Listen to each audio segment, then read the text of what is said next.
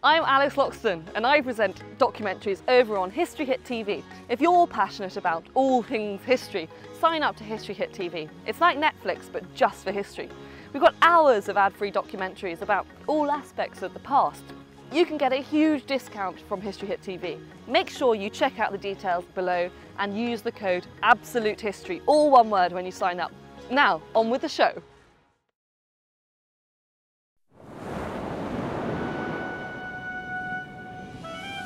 Over 2,000 years ago, the first great European capital cities rose around the shores of the Mediterranean.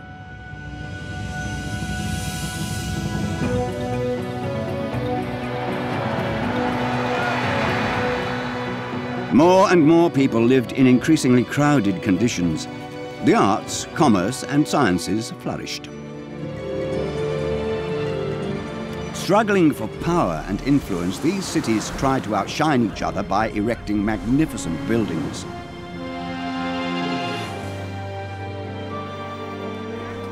People from different cultures and parts of the world were drawn to these cities, seeking prosperity and happiness.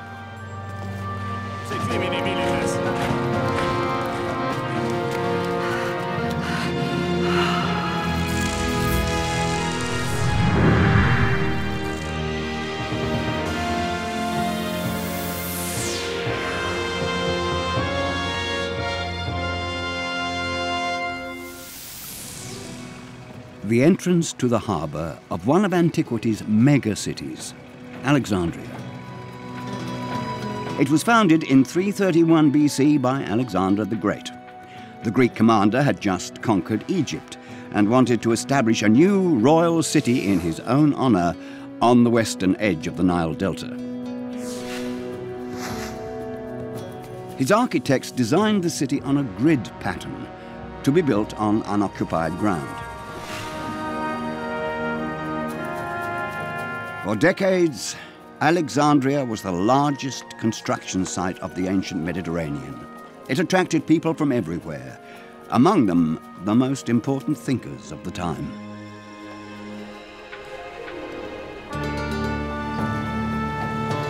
Alexandria became the cultural centre of the ancient world.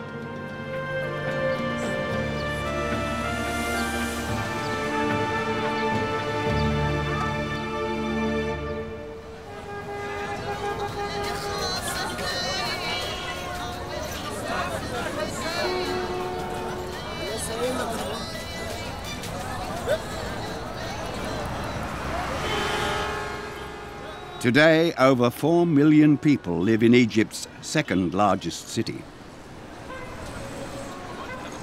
The modern metropolis has buried ancient Alexandria under concrete and asphalt.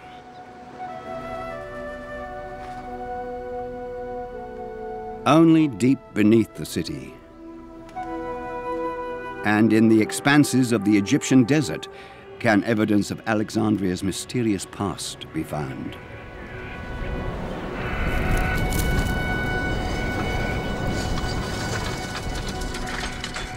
What knowledge was stored in the legendary library of Alexandria? Where stood the famous lighthouse, one of the 7 wonders of the ancient world? What drew people to Alexandria from around the world? One of these stories has come down to us, the story of Agnodike, who came from Athens to the young metropolis to seek her fortune.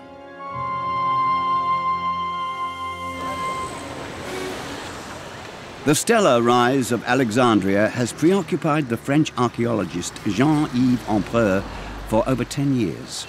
He's the director of the Centre for Alexandrian Studies.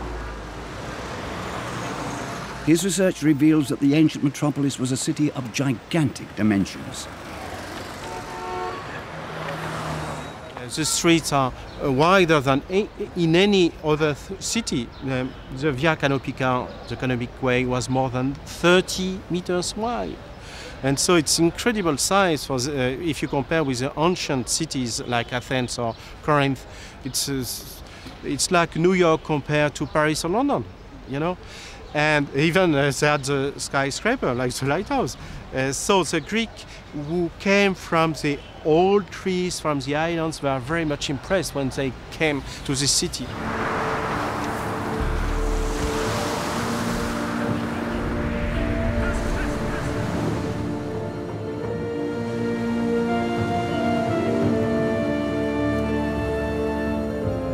The lighthouse, with its gleaming white marble facade, rose 140 meters into the sky.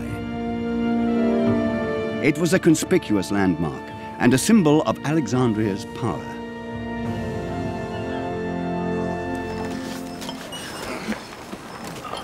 Construction of the lighthouse began in 299 BC, based on plans by Sostratus of Cnidos. After 20 years of construction, the gigantic tower was finally nearing completion. It was a symbol of hope for all those making the perilous voyage to Alexandria. It was a beacon for Agnodike too, whose story is told by the Roman scholar Hyginus.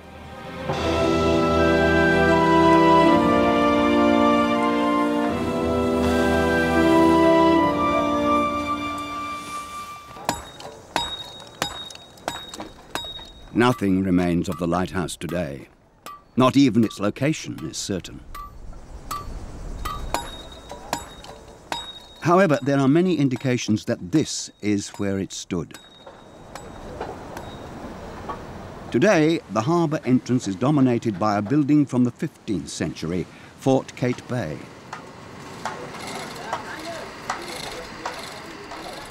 Renovations on this Arab citadel have recently begun. They offer a rare opportunity to uncover the building's secrets. Did the ruins of the lighthouse provide materials to build the fort? Ein deutscher Ingenieur hat Anfang des 20. Jahrhunderts eine groß angelegte Untersuchung über die Zitadelle gemacht. Und er behauptet aufgrund Studien von den arabischen Autoren, dass sich der Pharos-Stumpf immer noch in der Zitadelle selber, in dem Hauptturm befindet. Dies kann aber nur durch Grabung untersucht werden. Und wir sind jetzt dabei, rund um den Turm herum an verschiedenen Stellen Sondagen zu machen. Das heißt, in kleinen Fenstern runter zu gucken auf den Fels, um zu sehen, ob wir irgendwo die Abmessungen für die Fundamente finden, irgendwelche Spuren, die auf den Leuchtturm hinweisen. Catherine Machinek is an architect on Dr. Empereu's team.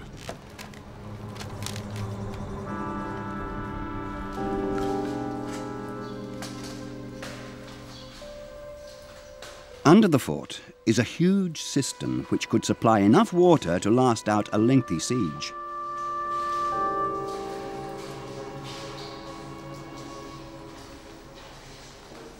The cistern is like a museum of architectural history. There are Corinthian capitals and ancient columns. Do they include fragments of the lighthouse?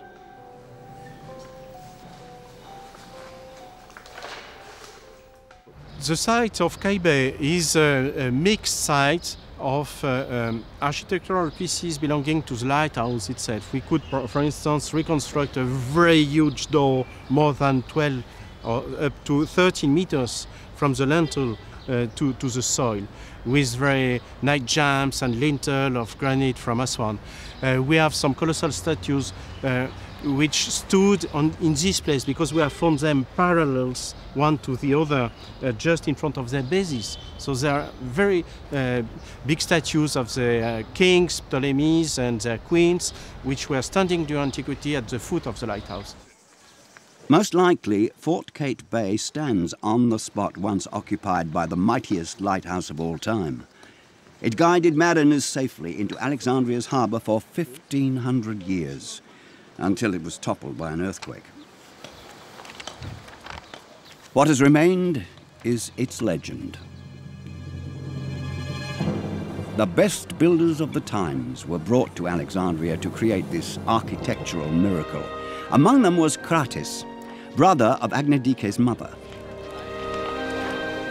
As a young engineer, he had taken up Alexander the Great's call and followed him here. Kratis o Theos? Agnodike has arrived from Athens, having survived an arduous and dangerous sea voyage.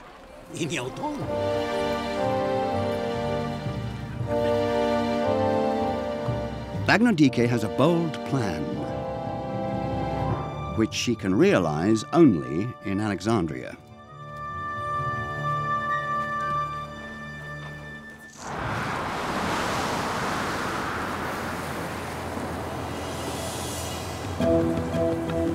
The very first traces of the city of Alexandria are found out at sea on a small rocky island off the coast, Nelson Island.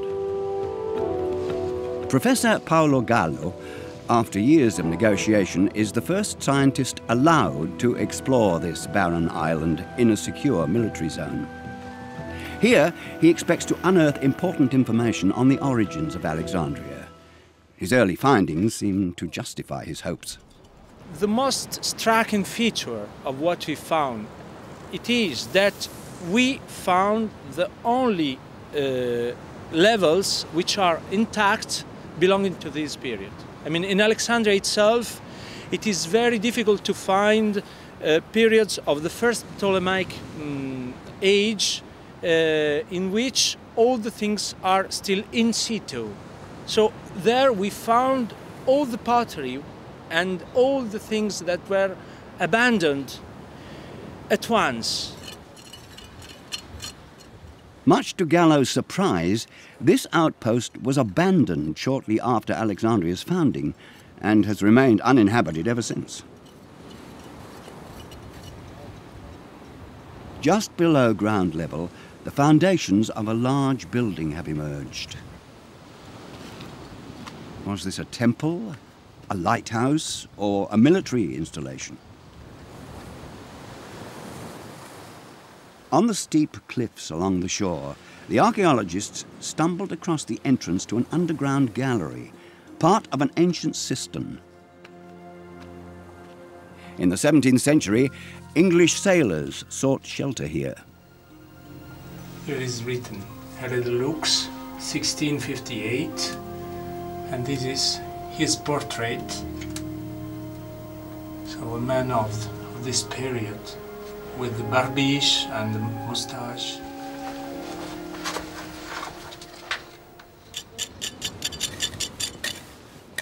"2,000 years earlier, Alexander the Great's soldiers made camp on the island.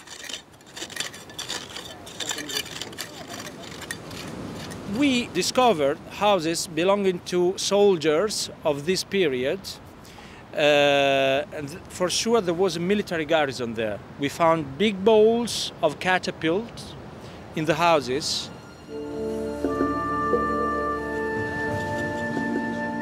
The island was strategically positioned facing Canopus, Egypt's most important Mediterranean port until the founding of Alexandria.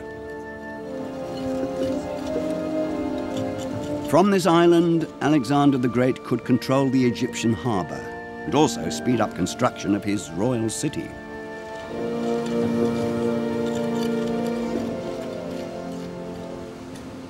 This military garrison was occupied only during a short period, during about almost between 30 and 40 years, no more. So after this was completely abandoned. So we can understand from this that was abandoned because the strategical interest of the islet and of Canopus itself and the harbor of Canopus was lost because the new harbor, that of Alexandria, was already working.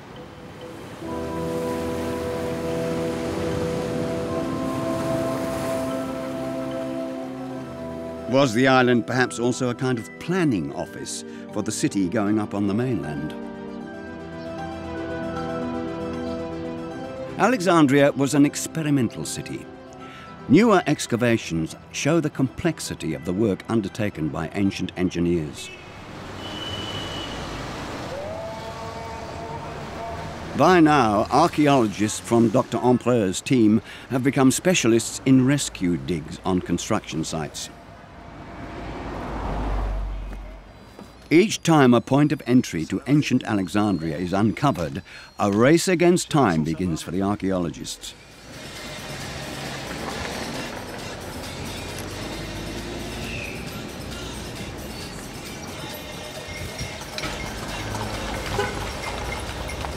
Many promising sites are rapidly covered over again by the building contractors. For them, every day of archaeological excavation represents a financial loss. De façon générale, dans la ville d'Alexandrie, pour atteindre les niveaux hellénistiques, il faut une puissance stratigraphique de 12 mètres. Pour atteindre ce niveau-là, il faut passer à travers des couches, les couches de l'époque médiévale, de l'époque musulmane, ensuite de l'époque romaine, pour arriver aux couches de l'époque hellénistique. Et nous devons fouiller toutes ces couches-là jusqu'au terrain naturel.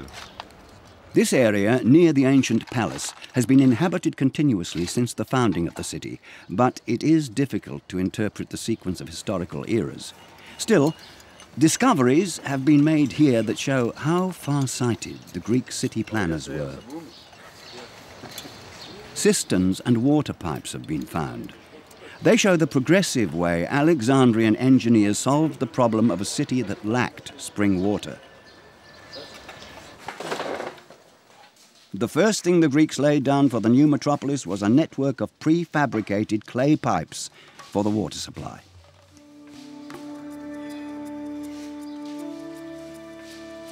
As in modern water systems, the mass-produced ancient pipes with their cone-shaped ends fitted exactly into one another.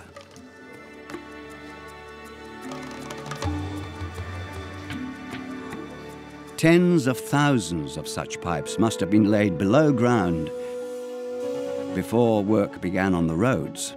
The entire infrastructure, the layout of roads and paths and the position of buildings must have been determined in detail from the start. A masterpiece of planning.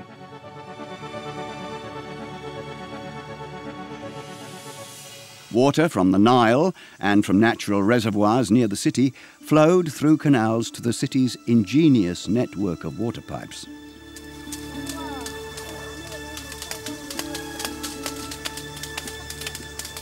"200 kilometers inland is the region of Fayum, which in antiquity was the granary for the city of Alexandria.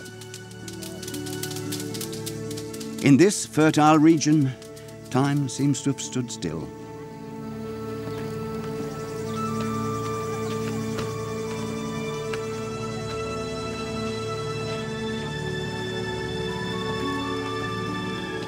To this day, the ancient form of irrigation, as simple as it is ingenious, has been preserved.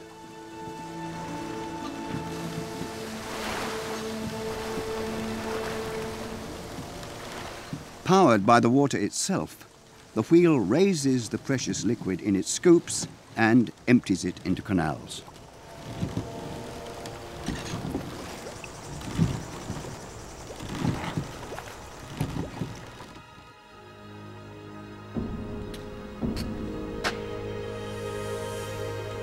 When the water reached Alexandria, it had to be stored and distributed.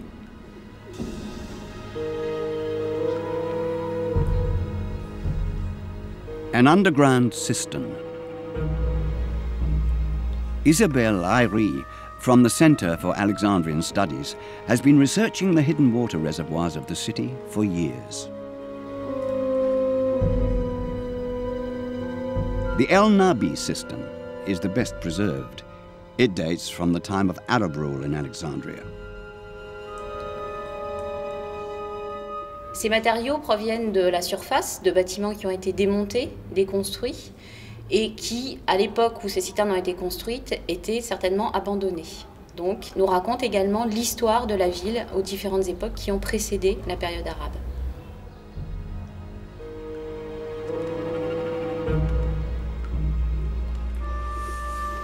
When the Arabs reached the city during the 8th century AD, they built huge water cisterns.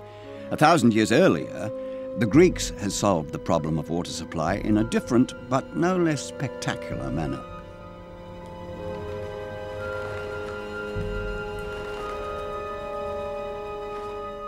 donc qui est un réseau dynamique formé de canaux creusés dans la roche profondément. Ces canaux partaient du canal d'Alexandrie qui qui se connectait avec la branche canopique du Nil et apportait l'eau jusqu'aux portes d'Alexandrie. De ce canal partaient certainement des canaux à ciel ouvert ou peut-être des aqueducs et amenaient de l'eau dans le réseau souterrain qui ressortait par le biais de puits à l'intérieur même des maisons. Only a few years after the city's founding in 331 BC, the population of Alexandria had increased to 500,000.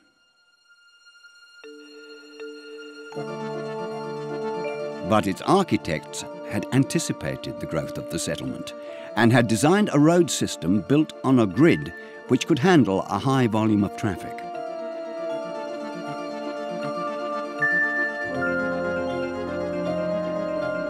The two main traffic arteries of modern Alexandria date back to when the city was founded.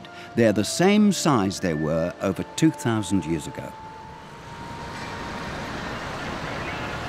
Magnificent palaces and temples lined the avenues in those days. But how did ordinary Alexandrians live?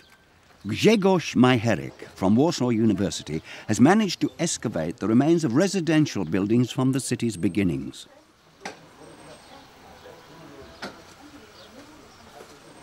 Each owner was allotted the same lot of land, roughly 25 by 25 meters, to build his house on it. And we think that this system that goes back to the time of Alexander the Great was retained at least for 4 centuries in Alexandria. A well-to-do family lived on about 600 square meters of land, enough for a spacious villa surrounded by gardens and stables. Discoveries such as this house with its Greek mosaic are rare, but everyday items from Alexandria are even rarer. Alexandria's Greco-Roman Museum houses the few remaining artifacts from that time, including the precious Tanagra figurines. They were always found in the graves of young women, for whom the figurines were probably companion, toy, and lucky charm.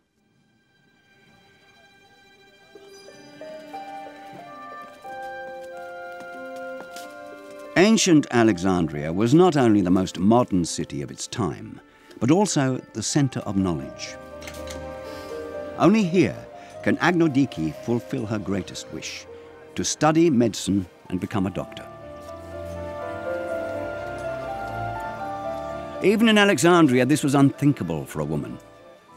A taboo Agnodike must break if she wants to achieve her goal.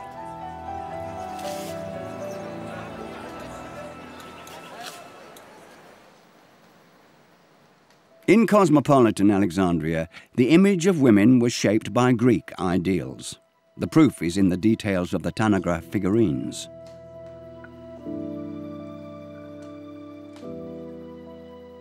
The elaborate painting has survived the centuries. The figurines show Alexandrian women followed Greek fashion in their clothes and hair.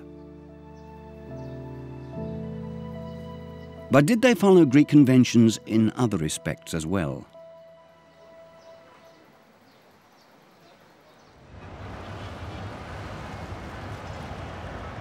In Alexandria, the Greeks had encountered a pharaonic tradition. Whereas in Greece, a woman's life was intended to be passed within the confines of the home, Egypt boasted some powerful female rulers. You could find all the races of the people of the world. All the languages were spoken in Alexandria. And even in the library, you could find papyri books, between brackets, written in any language of the world and translated from Egyptian to Greek, from Aramean, Hebrew to Greek, and so on. So it was the melting pot of antiquity. Like every big city, Alexandria was from the outset a major center of production. One effect of living so closely together was the division of labor and specialization. People sold their goods and bought their food on the street. The only meal that ordinary people usually had at home was the evening meal. Breakfast was generally bread dipped in wine.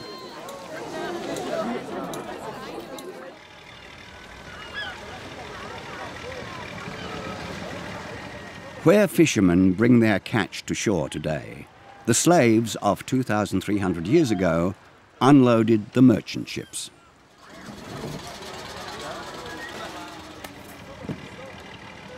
Goods from all over the Mediterranean were loaded and unloaded here. Alexandria harbour was Egypt's gate to the world. At the beginning of the 19th century, ancient Alexandria had been almost completely forgotten. Then, by pure chance, the driver of a cab made an astonishing discovery. It brought to light the history hidden beneath the city and gave a fascinating insight into this Greek settlement in Egypt.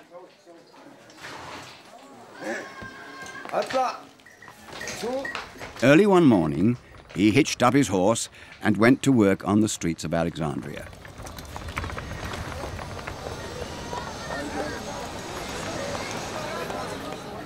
In one of the narrow lanes, the road suddenly gave way beneath him and revealed the entrance to a long-forgotten world.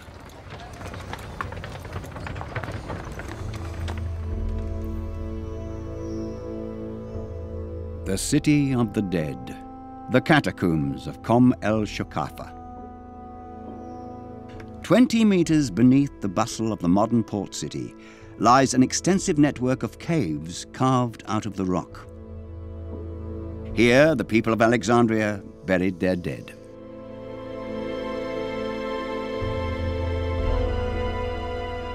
This sarcophagus is decorated with Greek vine leaves and with Egyptian gods. It expresses the peaceful coexistence between the newly arrived Greek settlers and the indigenous Egyptians. This coexistence was fostered by General Ptolemy, who assumed power here after the death of Alexander the Great. His heirs continued this policy, and thus Ptolemaic culture came into being, cosmopolitan and dedicated to progress. Alexandria became a center of knowledge.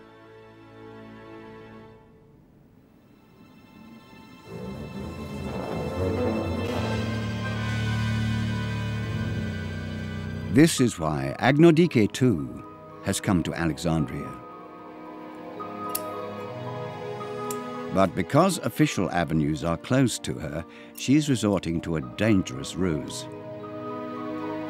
She must become a man.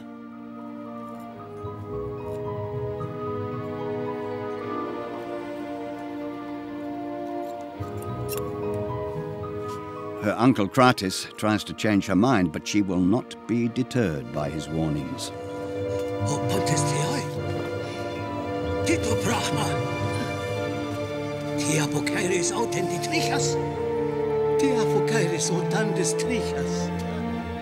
Agnodike is bold, but she is also keenly aware of the danger she must face if she is to enter the world of knowledge to which only men have access.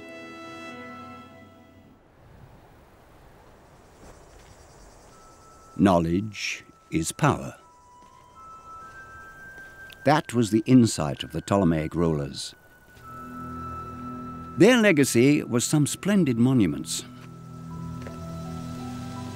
For Dr. Empereur, the Temple of Taposiris is an impressive example of the magnificent buildings that must once have graced Alexandria.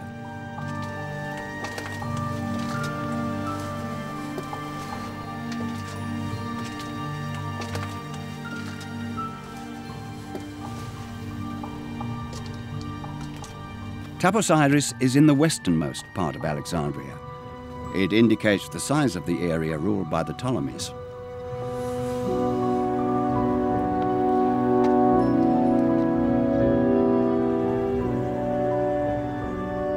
The whole region was a flourishing commercial district with a harbour, warehouses, vineyards, and small workshops.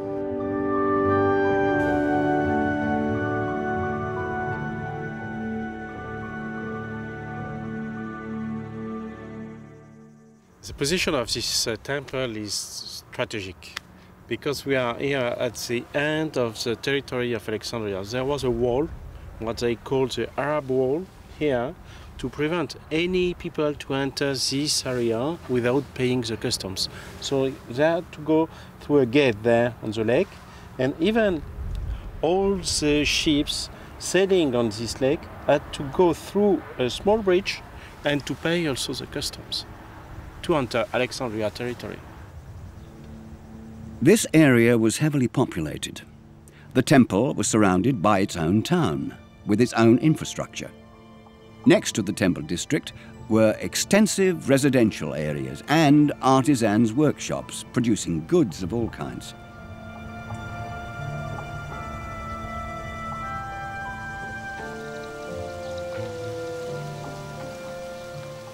To this day, the shards of hundreds of thousands of amphorae still lie here.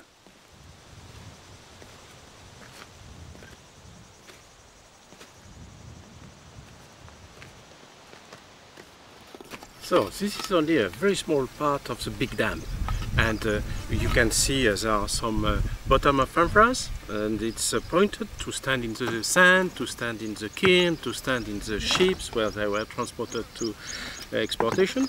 This is a handle, double handle, you see, a very strong one, with the fingerprint of the pottery maker. You can see it when he did it. So thousands of amphoras made by many people who participated to this production, mass production for mass exportation to Alexandria and to the rest of the Mediterranean. In ancient times, mass production probably looked much like this. In a remote inland river valley, thousands of amphorae are still produced today.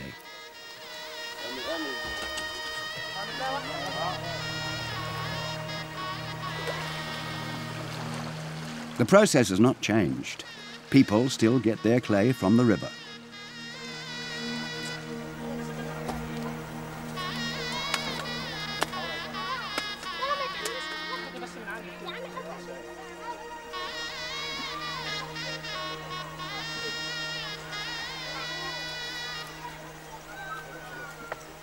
Even today, people cannot imagine daily life without amphorae, which are used to keep food cool or to transport it.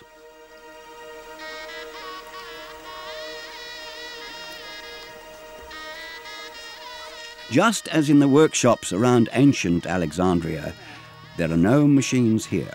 Everything is made entirely by hand.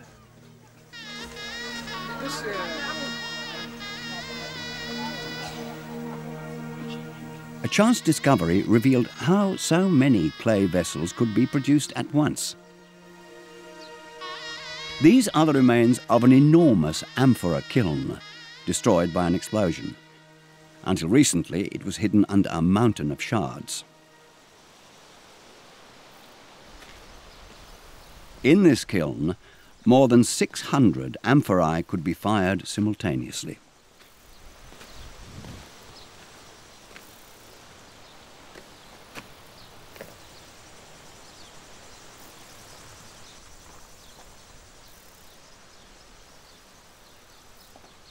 You have a lot of questions with such a kiln, and I think that they have a lot of problems. You can see the eye of the dump. They have broken a lot of amphoras, because I think it was very difficult to control, to check up the firing. You know, the fire chamber is more than 2.5 meters high.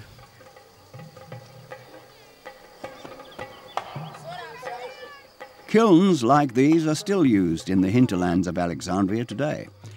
They are lit once a week to fire all the pottery on hand.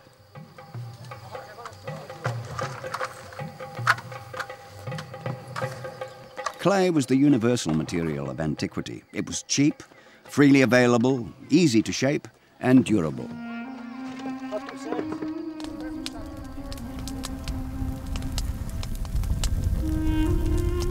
As they did in ancient times, the men feed the fire and keep it burning all night long.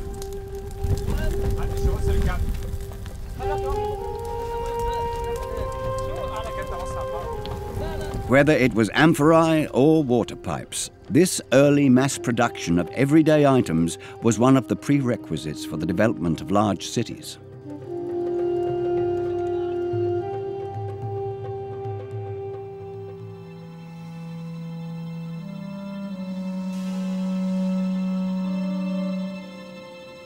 Agnodiki's transformation is now complete.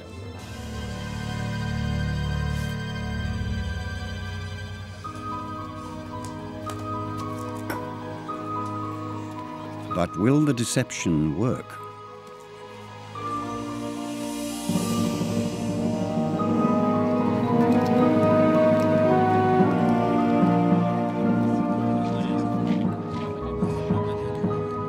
The Library of Alexandria, the goal of Agnodiki's dreams.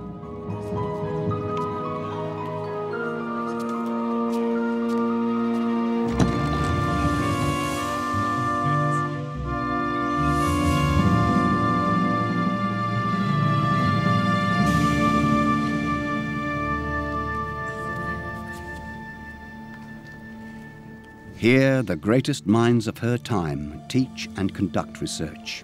Archimedes, Euclid, or Eratosthenes, who had discovered that the Earth was not flat, but a sphere.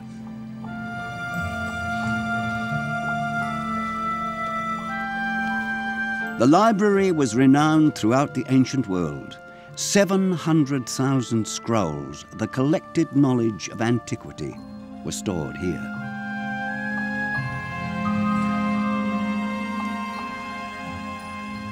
The Ptolemies went to unusual lengths in their pursuit of knowledge. Every ship that docked in Alexandria had to hand over to the library all its written materials and received copies in return.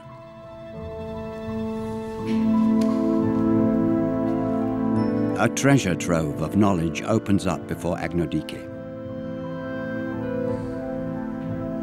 No one here could know that not a single scroll will survive.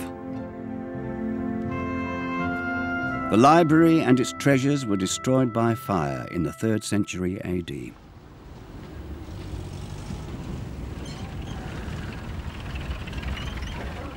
However, there is one place where papyrus scrolls from that time have been preserved.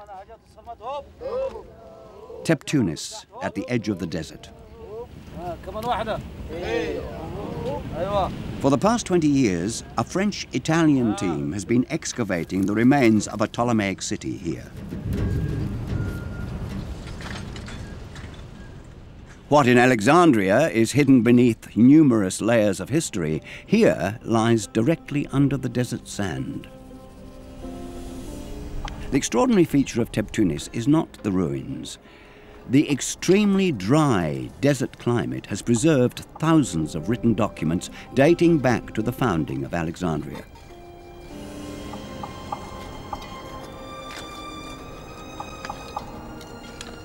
It is an El Dorado for the papyrus specialist Professor Galazzi, who leads the dig.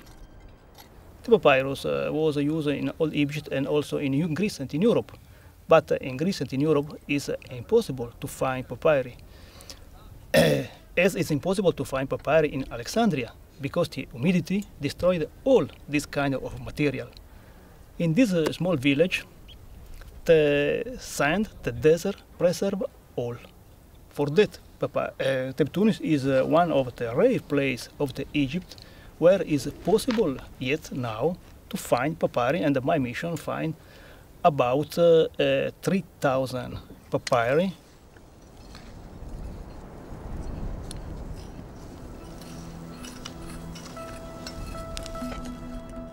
The discoveries made in Teptunis suggest what treasures must once have been stored in the library of Alexandria. These papyri already provide unrivaled insight into life in ancient times.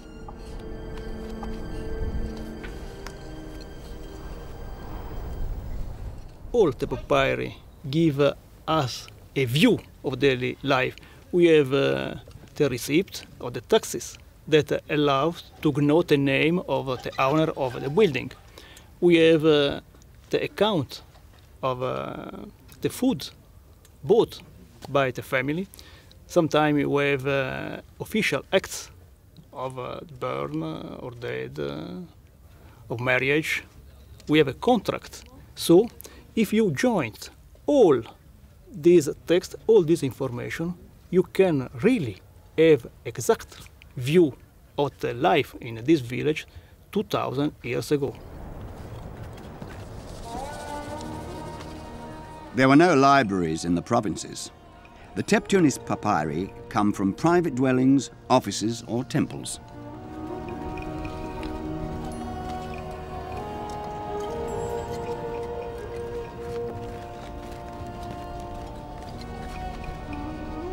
With its geometric layout and its broad processional avenue, Teptunis has similarities to the capital, Alexandria.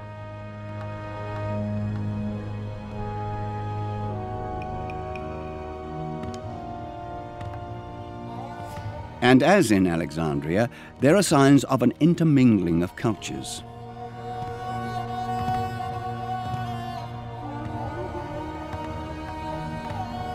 Greek columns deep in the Egyptian hinterland. This house may have been the home of a rich merchant who made his fortune by trading along the caravan routes.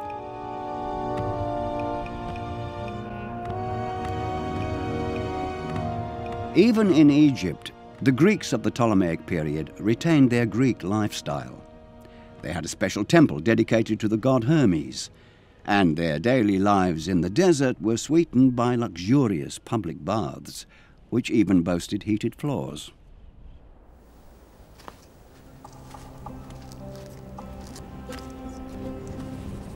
The fragile papyri must be treated on site to ensure their preservation. After centuries in the sand, they reveal their long-held secrets to the scientists. The texts are written in Greek, but also in Demotic, the everyday Egyptian script. Papyrus, too, was a mass-produced product, much like modern notepaper. It was necessary to join together the sheets of papyrus and to form a roll of papyrus. Normally, a roll of 20 sheets. It was long about 3 meters, 20 centimeters. And when some person needed to use a small part of the papyrus, cut a part of the roll and use. Most of the Teptunis papyri record ordinary, everyday events. They are sales contracts, tax notices, or lease agreements. But the Library of Alexandria housed the writings of all the great scholars of the time. There were works on mathematics, geometry, and astronomy, as well as historical works, maps, and pioneering medical treatises. All waiting for Agnodike.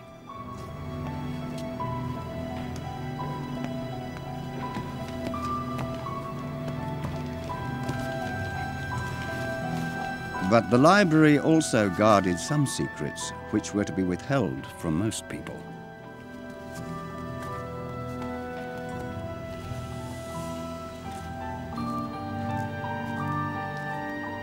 The famous Dr. Herophilus taught in Alexandria. His unusual research methods were not meant to be publicly known.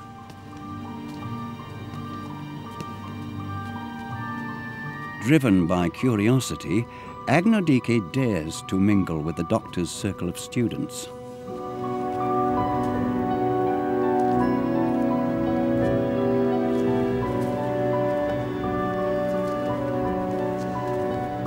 Herophilus was the founder of modern anatomy. He gained his insights from the dissection of human cadavers.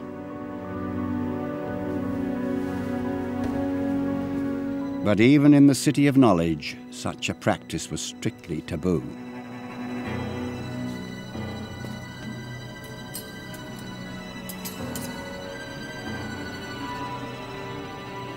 To cut open a corpse instead of burying it with dignity was to go against the will of the gods.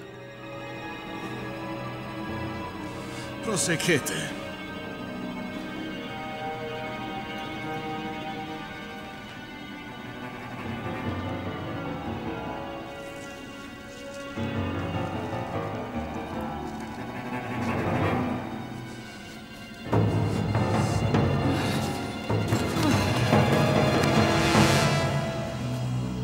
Agnodike is suddenly in great danger. If she is discovered, her survival is by no means certain.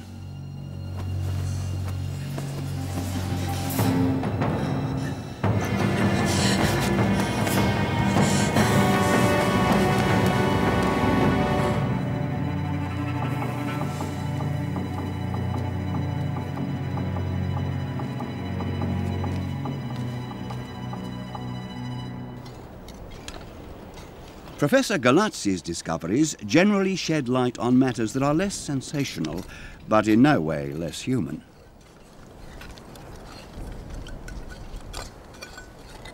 This is information concerning a priest meeting with the date, the name of the person invited in the meeting, and the information that the member of the association and the person that was invited in the meeting drink some beer. The face of Alexandria has changed many times since its founding. The Greeks were succeeded by the Romans. Then the Arabs ruled the city for a time. In the 1920s, the ancient metropolis took on a Mediterranean look.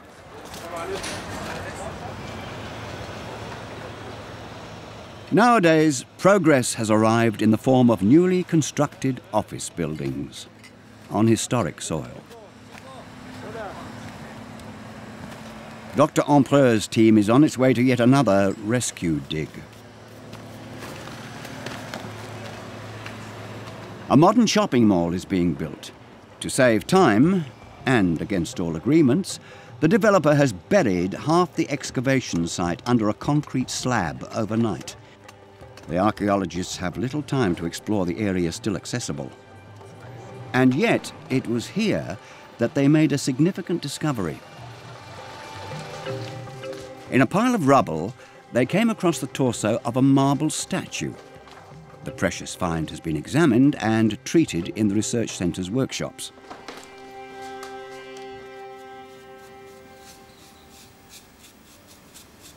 Much to the team's surprise, it turned out to be the marble statue of a Roman emperor. Alexandria had been the queen of the ancient capitals for 300 years when a new metropolis rose to power across the sea. Rome seized control over the entire Mediterranean region.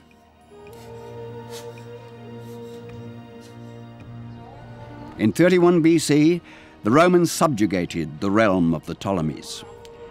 They changed the Greek city radically by building their own on top of it, and imposed their culture on Alexandria.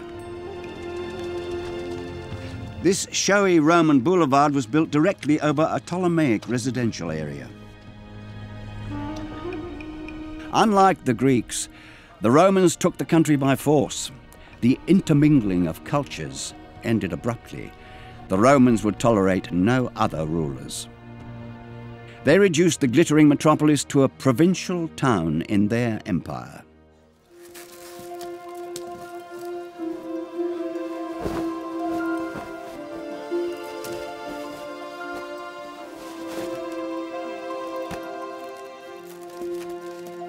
Agnodiki's plan has failed.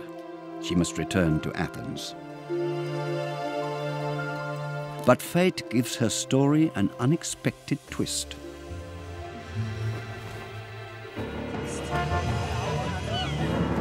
At the lighthouse construction site, part of the scaffolding has collapsed and buried some labourers working for Crates. He too has been injured.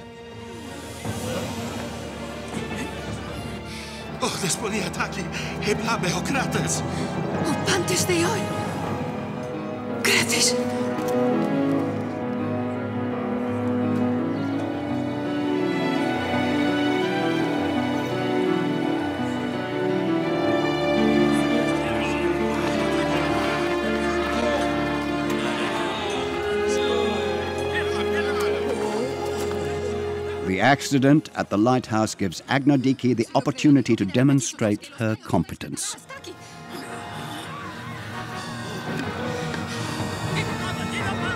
Πάντα καλός εξέει ο Κράτης.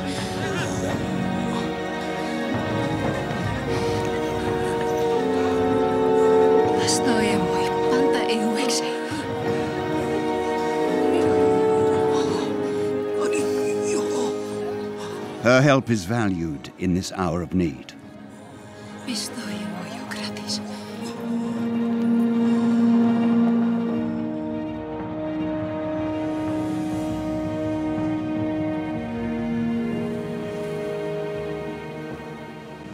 Agnodike will be allowed to stay in Alexandria and finish her studies.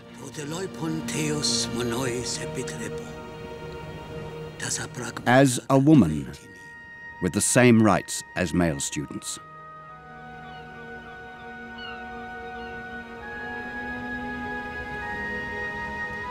The story is told that she returned to Athens and worked successfully as a doctor for many years.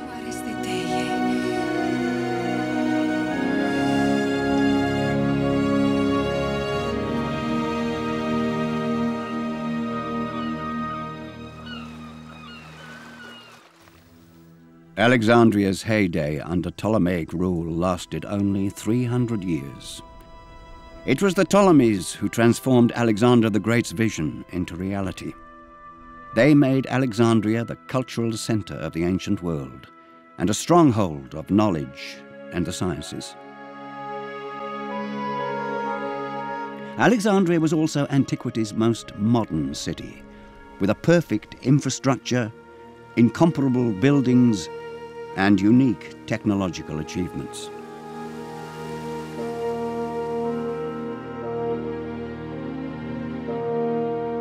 Alexandria was far ahead of its time.